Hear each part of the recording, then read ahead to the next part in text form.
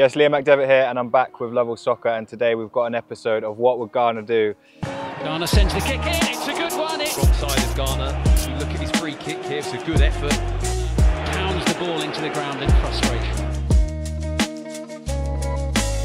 Well, look, we so often see you in the middle of the pitch, so I thought no one better to break down ball retention, keeping the ball, when to play it first time, when to move it, because that central area of the pitch is where all the control in the game comes from. No, it's in my opinion, it's probably the toughest place to play. You know, you've got men on your left and your right, behind you, in front of you, so you've got to know what's around you, and like you said, you've got to know when to play one touch and when to turn and play. It's like the six has come back into fashion. It's such an important position.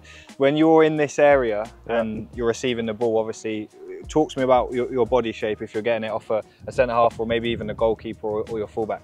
Yeah, you want to be as open as you can, so you can, like I said, so you can see the rest of the play. You can see where your players are. You can see where the men that are pressing you. So you want to be as open as you can. Receive on your back foot.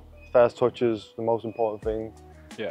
First touch allows you to do whatever you want on your second one. So if I'm a defender and you're receiving the ball there, if you've got a bit of space, how would you look to receive the ball? If you're there, I'll back myself to take my first touch and to play, and then even if you do press, then I can shield it. Or like I said, if you come charging in, play first time around the corner, you just need to know before the ball comes in. So when you're moving into that position, what sort of things are you doing? What are you thinking about to maximise keeping the ball for your team and looking after it?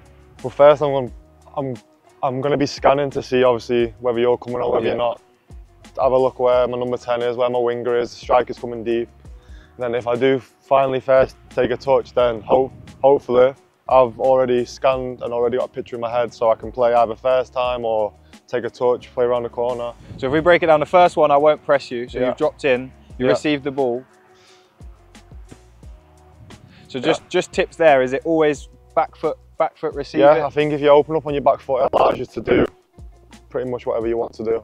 Especially if your first touch is good, it allows you to play left, play right, play forward. If your first touch is backwards, then that gives you a cue then to come and press me, because I'm facing back towards my goal. So if my first touch is open, then you almost like, should I press in, should I not? So if your first touch is open, then it's a good sign. So those things, when you are receiving it and you're in space, are you always looking forward, or are you looking to just keep the ball and place outside? It depends really. It depends who you're playing against really. If you're playing against a team that's had the ball a lot and you've not really had a kick of the ball, then you just want to get it. You want to keep it for a bit rather than trying to force a pass or something like that. But the majority of the time, I do want to look forward. I do want to create. I do want to give it to your best players up forward and stuff like that. So So that's receiving the ball with a bit of space. This time, as the ball's coming in, I'll press you, and then we can break down what you do when another midfielder's coming to try and press you with the ball. So if I come in, first times that's the. It depends. Like I said, if I've got a picture in my head, where if like I said, if I've scanned, I see my number 10 winger, blah blah blah.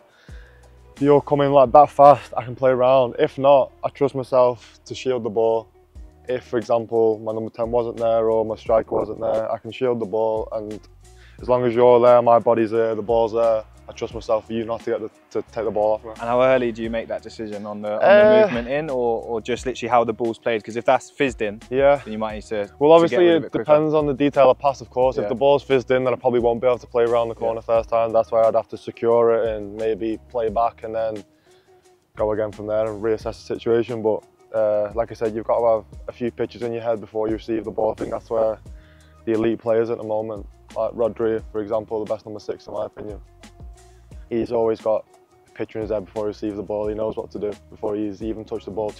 He's got 2 free passes in his head before he gets the ball. And are they players that you'd watch and try and pick things up from? He's definitely, like I said, in my opinion, probably the best midfielder in the world. So he's definitely somebody that I would look at and try and take little things out of my game. So we've seen what you do when someone's pressing. Say you've received it now, which is something we see you often, and you've got pressure on you. How are you making it difficult for me as a defender trying to get it, but also for you to keep it and move the ball? Like I said, if arm up, obviously, try and use your strength. I'm not that strong, but I feel like I've got enough of a football brain to keep you there and if you come this way, then go that way. Like, it is as literally as simple as that. And if you've got a good touch, you can move the ball, then it shouldn't really be an issue. Like I said, it all depends on the weight of the pass. It determines on whether I play first time or whether I've got to secure it and be safe and play back to like the centre back or something. But yeah, I feel like depending on the weight of the pass and the pressure from yourself, that determines on what you do with your next thing. Does it change? Obviously, you guys study who you're playing against so much. Does it change which player is coming to give you the pressure if you know they're extra aggressive, or if you know that they tend not to rush in too much?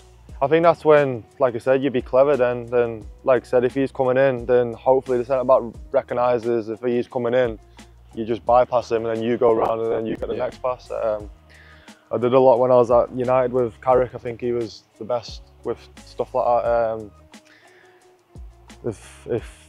If you watch his clips from back in the day, he was, in my opinion, he was up there as well with playing first time. Then the next time, the midfielder's thinking, I'm not going to press him because he played first time. The next time you open up, you've got all the pass in the world then. So you just mix in your play. First time, take a touch, play back. Just keep on mixing. Are there any bits of information that he used to give you that you've taken with you now in your career? Yeah, exactly that. Like I said, you just got to mix your play a lot. Like I said, if I play the ball first time around the corner, then you might think twice about pressing me again then because I've just bypassed you. So then you might think, oh, I'll hold. Then that's when I get on the half turn, then I can play whatever pass I want then. And then it's just like a guessing game then. It's just like, oh, is he going to play first time? Is he not? It's just a guessing game then. And is that something you would do at the start of a game?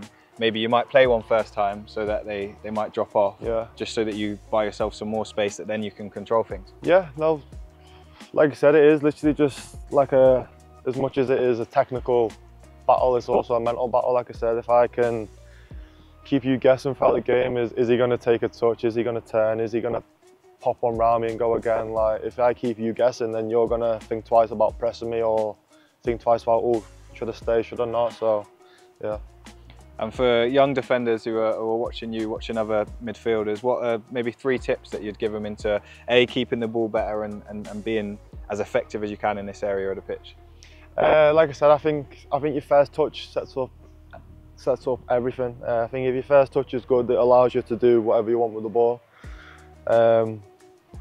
Secondly, I'd say just having a picture in your head before you receive the ball, scanning, checking your shoulders. And I'd say just being on a wavelength with your teammates, I think that's important. I think obviously talent can take you so far, but when you've got a lot of chemistry and stuff like that with your teammates around you, then sometimes it's just natural and it's organic. You don't even have to think, you just do it because you're all on the same wavelength. So I think if you've got something like that with a teammate or teammates, it helps you massively. That's been What Would James Garner Do? Stay locked into Lovell channels for more episodes coming soon.